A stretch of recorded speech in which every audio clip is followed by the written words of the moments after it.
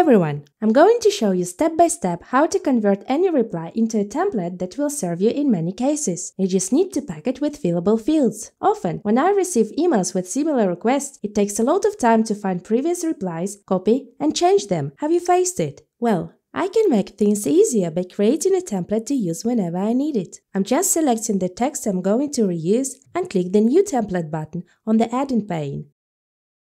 Now I have a starting point. These are the parts I want to turn into variables.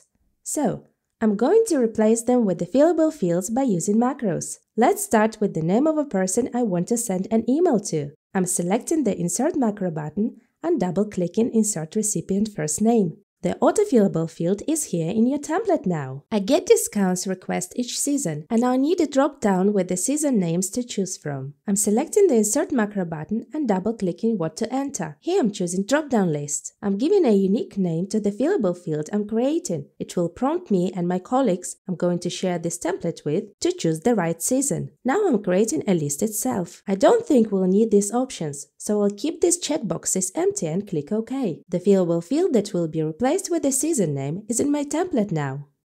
For holiday discount details, I have a dataset. I'm selecting the Insert Macro button and double-clicking what to enter. I'm choosing Dataset. Again, I'm naming the fillable field I'm creating and selecting the necessary dataset. Let me show you it, just to see what it looks like. I'm selecting the necessary column from where a discount will be retrieved. It's here. I'm clicking OK. The fillable field that will be replaced with the right discount is in the template. I want to have a deadline for my holiday offer. Let's start with time. I'm selecting the Insert Macro button and double-clicking what to enter. Here I'm choosing time. I'm naming the fillable field I'm creating and specifying the format and locale. Then I'm clicking OK.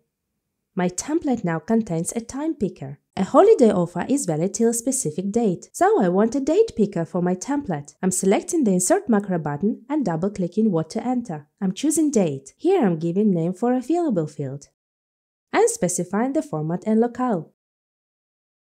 Then I'm clicking OK. There is a date picker in my template. To be able to enter any information I want to, I'm going to create a text entry field. I'm selecting the Insert Macro button and double-clicking what to enter. Then I'm choosing Text field. Again, a unique name for my fillable field. And I need to click OK. My template has the fillable field that will be replaced with the right title. And finally, the ending phrase. I want to wish my addressee happy holidays, specifying the season. It looks like I need a drop-down here. But wait! I already have it. I'm selecting the Insert Macro button and double-clicking what to enter. And now I'm choosing to copy from another what to enter. As you can see, the dialog is filled automatically, so I just need to click OK. The same fillable field is repeated twice in the template. The last step is to save my template. Now it's time to join the result. I'm inserting the template I've just created, and a dialog shows up. As you can see, I have all the prompts there, and I just need to select and enter some data. And click OK. I have all the fillable fields replaced with the data. The reply is ready and will be sent right now. Thank you for being with us and watching this video. Enjoy your shared email templates!